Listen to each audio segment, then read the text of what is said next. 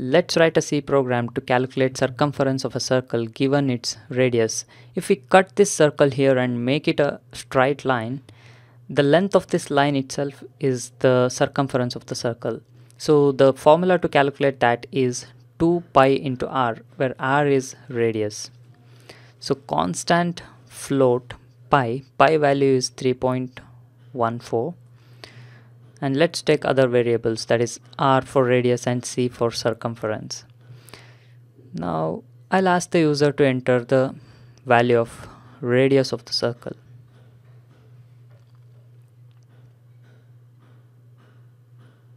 And store it inside the address of floating point variable r.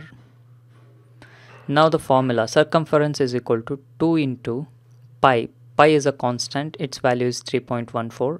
into r, radius is entered by the user. Okay, 2 pi r gives the circumference of the circle, and I'll output the result onto the console window. So circumference of the circle is %f because it's floating point variable. The result is present inside the variable c. So I'll give radius as 5. So the circumference of the circle is 31.40002.